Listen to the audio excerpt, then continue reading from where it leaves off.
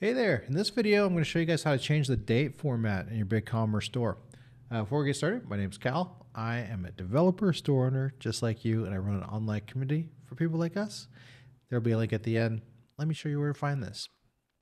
Okay, so when you log into your store, you go to Settings, for real, and then go to, Date and Time Zone. There's a link right there under the General tab.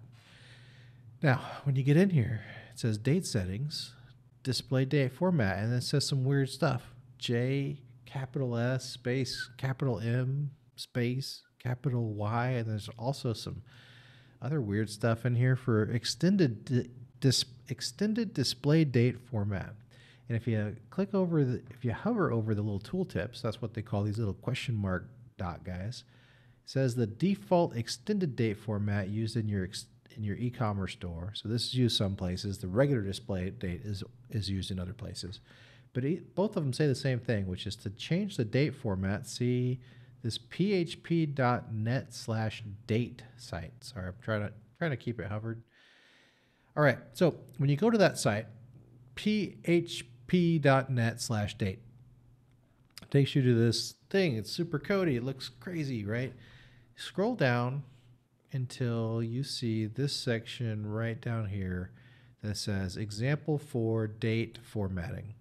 And this is pretty much going to be your shortcut to sanity, because you can look at all these examples that they have here and look at how they output on the screen and see which one of these you're looking for. Now you can technically use these, these letters and things to change how it looks and how it's spaced, whether you have a comma and all that kind of stuff.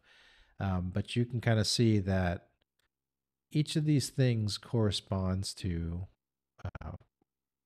an aspect of the date, right? So capital Y is for date year. Capital F is your spelled out month, whereas lowercase m is your decimal version of the month. And you can see that we got decimal dot decimal day dot decimal year equals March 10th, 2001.